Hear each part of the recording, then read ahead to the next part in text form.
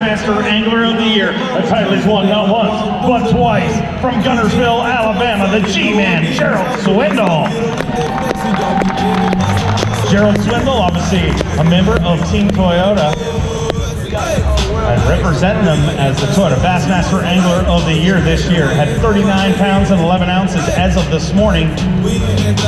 16-11 to add to that, but he's got an over, and you guys know how it works. Make some noise for the G-Man, Gerald Swindle. That one over 21 inches, and that one goes for a ride to the Lufkin Expo Center.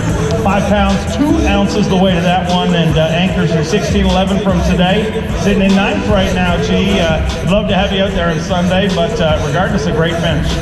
Well, I hope to make it, I hope to slip in there. It was a scratch and grind for me. I had to try to fish my own tournament, fished hydrilla anywhere from maybe 3 to 6 foot deep. Caught most of my fish on the new Bret Hite chatterbait and caught one of the big ones on the speed worm. I've kept it pretty simple.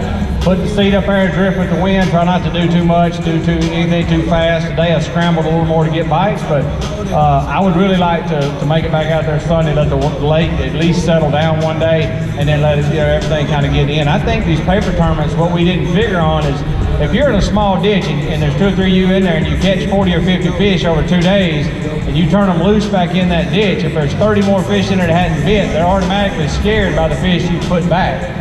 So the paper tournament's actually messing up a lot of that. When you go back there, you can't get any bites. Where I think if you would remove them fish and move them off to another part of the lake, those fish in there don't really seem to be spooked. So I've got to kind of move around and find some new water, try to see if we can get on some fresh fish.